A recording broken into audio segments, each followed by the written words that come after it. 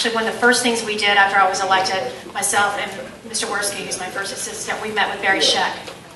And if any of you knows, he is a leader.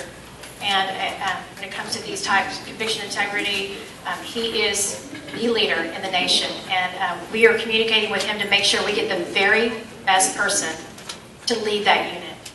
And so we have not filled it because we want to make sure that we get someone who is a thought leader, someone who's forward thinking, and to make sure that we can open up and start looking, if appropriate, cases that are non-DNA. Because the DNA cases were easy cases because it's conclusive testing. It's those issues where there's identification is an issue. I mean, there's all types of issues that we're talking about. And these are things that we want to make sure that we get the most progressive and experienced prosecutor that can come in and lead that unit. So I can assure you that we are going to do that and continue that as well. Before he comes, if the DPD is not filing criminal charges on a criminal matter, how do you get your case heard by the DA? That's a good question. And I think that's something that we need to address, how we handle that. And there used to be something that was called grand jury referrals, and that's something we're working on to see how we can change. So I can't give you an answer or a phone number exactly right now to call, but I can tell you that that's one of the things that I will address and ensure that the community is aware how they can file a case or talk to an investigator at the district attorney's office if they feel like they are not being heard by the police department. Because I think that is imperative, especially when we talk about domestic violence cases. Because a lot of times, individuals are afraid to call 911. So they stay in a situation that is dangerous. So we are starting now a hotline. It's called DASH, and it's going to be the DA hotline. And I'll give you that number before we leave today. Make sure you have that. For those at the mic, we want to ask you to please keep your question, one question, and please keep it brief so we can work through the line. Yes, sir. My name is Sheldon Murray. I have one question. Hi, Ms. Murray. Hi. How many African-American lawyers did you retain from the Watkins administration? Did I keep? Yes. I kept all of them except out of 255 prosecutors. Yes. I kept, they resigned actually. Mr. Heath Harris, Mr. Russell Wilson, two, I just give you a moment to think. They actually resigned, Heath Harris and Russell Wilson. David Alex was a trial bureau chief, and I kept him. But actually, he just resigned to go work at Tarrant County. So, that was never an issue for me. Okay. That was never an issue for me. Like I said, there are great prosecutors that worked under Mr. Watkins, and you can ask anyone that's here to tell you that has not been an issue. Out of 255 prosecutors, there were 7 that were invited not to be sworn in. And 2 of them, I believe, and I just want to make sure I'm clear on that, were African American. Okay, thank you. Thank you. One question, please.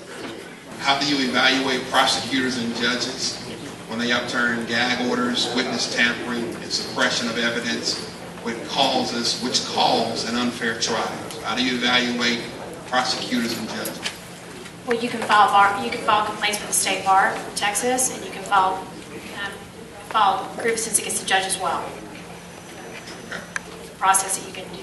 You go actually to the texasbar.com. You can figure out you can learn how you can file a grievance, and the judge has a certain process as well where you can file a grievance against them. Thank you. Next question. Good evening. My name is Manuel Valadez. I am on the board of directors for CWEB. How many people have heard of that? So, Crime Watch Executive Board. I'm also the vice chair of the District Attorney's Community Ambassadors. How many have heard of that? I have. Also, my question is dealing with the community. First of all, Dallas has a very good program for community service to the people. And a lot of people don't know. The officer over there didn't mention the chief on the beat. He didn't mention the Dallas Junior Police Academy. He didn't mention the PBS Explorer Scouts. There's a lot of things that Dallas does for the community. The problem is that when I come to all these meetings, it's always the same people that appear here. That's one thing. My question is, in talking to the community, they get the feeling that it's a revolving door, that the police actually catch burglars and thieves and robbers, and that those thieves, robbers get out of jail or get out of lose steroids before they even finish paperwork. I agree. What do you intend to do about something like that? Because you hear that there's not enough jail space. And I think as we reprioritize which types of cases that we're prosecuting and what are the offers being made in plea bargains. When you have habitual offenders and what you call impact offenders that are constantly in your community committing crimes and tormenting citizens basically time and time again, then it's our responsibility to make sure these individuals do not get out quickly and that we prosecute them, we go to trial, they get the sentences they deserve because they're not back on the streets tormenting citizens. And that's one thing I've seen time and time again, that actually individuals that they just go back into the community, they break into their houses, break into their cars, and because it's a misdemeanor, or it's because the state jail that gets pled down to a misdemeanor, these cases are just a revolving door. And there's no incentive for them to stop because they know that they're going to get an easy plea bargain sometimes. Now, I think that's something that because of jail population, there's different factors that come into play on why we or how we were handling those cases. But I just think it's another thing that we just have a shift in the way we think on which type of cases that need to go to trial, which type of cases that should there not be any deals made on plea bargains when you have habitual offenders, violent offenders, and impact offenders. And the individuals that are continually hurting themselves time and time, again, that's why it's our responsibility to know what the diversion programs are and participate in those programs and ensure that these individuals are diverted out. Well, I would encourage you to pursue that because that's what I hear. And I just want to tell you that the District Attorney's Office is the head law enforcement agency for the county. Okay. Next question. We as mothers and fathers of victims become targets of slander, retaliation. All we want is justice for our loved ones. What advice do you have for a mother or father that's here this evening? They have called in the crime, but as they try to fight for it, they also find themselves victims of retaliation in the community because all they want is justice. I understand that. I don't have children, but I can only imagine. And I've always said that anyone who loses a child and feel like the District Attorney's Office is not doing anything about it, they need to call me personally. And I'll do what I can do. Thank you. Let me get one more and then we'll go to the mic for one more question. For someone that has committed their first offense, instead of sending them to jail for 30 to 60 days of probation, is there a program that can be developed to help first offenders so they don't have to be sent to jail and give them a chance or the right to try and get on the right track before prosecution? Well, we have a program. It was the TOPS program in the first and Rachel was head of that program as well, but we didn't have we believe that the numbers, we can open up the numbers and have many more defendants that can participate. It's called TOPS. We call it First Chance Initiative. But there really was no organization. How did they get into TOPS? How did they? Well, that's what we're working on because there was no criteria in place and there was no. It was not very organized until now, and we're getting it organized. And so, give me a month. We're just about out of time. I promise you, we'll roll that initiative out and make sure that we're addressing that. Perfect. We have just a few more moments left, so we'll take. We have 5 people standing. We need a real quick question so she can give you a quick answer. James Reed, I'm with the Dallas Leadership Foundation. Our question real quickly is, are you going to be able to provide more money so that therefore we can be able to get better representation for public defenders so that those who are indigent can be able to have a better chance of being able to get a good defense in the courtroom? Well, that's not the District Attorney's Office responsible. That's something you need to talk to your commissioners about, your elected commissioners, and they can address that. They're the ones that budget for the Public Defender's Office. They handle the county's budget as well. So I wish I could do something to help you, but I can't. That's something that has to be addressed with your commissioners. Yes, ma'am. Hi, my name is Tammy Simpson. I'm here on behalf of the Troy E. Causey Junior Foundation for Change. Troy Causey was my son that was murdered last year, the basketball player for Wilson Hutchins High School, murdered by the alleged, actually we use legal terms here, alleged suspect, Jonathan Turner. My concern is, I've tried several times to reach the last DA to discuss our blatant first-degree murder case could be reduced. How could a blatant first-degree murder case could be reduced to a manslaughter case with only one person indicted with the overwhelming evidence like tampering with evidence, perjury, law parties, and mandatory reporter violations, and obviously a dead body with a crushed skull, how could that possibly mean manslaughter? Clearly, evidence was withheld from the grand jury, but the last district attorney consistently shunned me. He shunned me in public.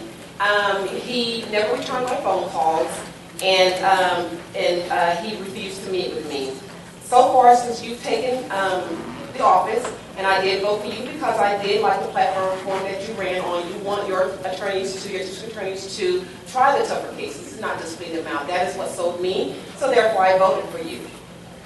Since you've taken office, you have neither returned my phone call nor agreed to meet with me and get me on your calendar. I've spoken with your assistant. I've spoken with several people in your office. I've been there in person several times. And so now I just want to... And I said that when you schedule an appointment, which I know that the assistant, my assistant talked to you about that, but I promise you I will discuss the case with you. I've been up there to discuss, to get an appointment, and no one... I promise you, I will make sure that you have an appointment when you leave here. And I'm sorry if that's happened, because like I said before, I believe that if anyone has lost a child, that I will make sure that I meet with them, because I can't even imagine it. And I promise you that you will be heard. Thank you. Thank you. And everyone heard it? And that's my pledge to anyone. If someone's lost a child, and you feel like justice has not been served, I will meet with you and talk to you about it.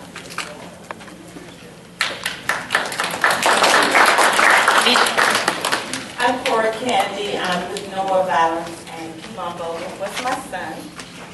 I don't know what happened to him. The Dallas Police Department did not come to my house and tell me. When it got into the hands of the DA's office, the grand jury was over. I knew nothing about the grand jury's decision. And DA Hawk, I just want to ask a question about these cases that are unsolved, because my son's case truly is an unsolved case. It was a cold case, and it says it in the Dallas Morning News. I'm here standing for a lot of moms that are not satisfied with the justice system and the decision of the outcome of these cases. My son was in the hands of the Dallas Police Department, and I was not able to see my son. I was not able to identify my son. No mother or father should go through that. And my deal now is victims with a purpose. We become victims when we fight for our children. We become the victims, and the perpetrators get away. So I just want to ask you a question, darling. What are you going to do about these cases that are unsolved? Well, then we need to look into it. And, I can't make you any promises of what the outcome will be. This is why I'm here talking to you tonight, because I wouldn't know about that if I didn't have a town hall meeting. I wouldn't get to hear your story. And that's why this is so important to me. Because when you tell me your story, then that's how we fix these things. Or maybe we don't come up with a solution, but we do our very best to. Well, I have called, and like I said, I'm working with several moms. And if you would talk to us. I'm happy to talk to you. All right, darling.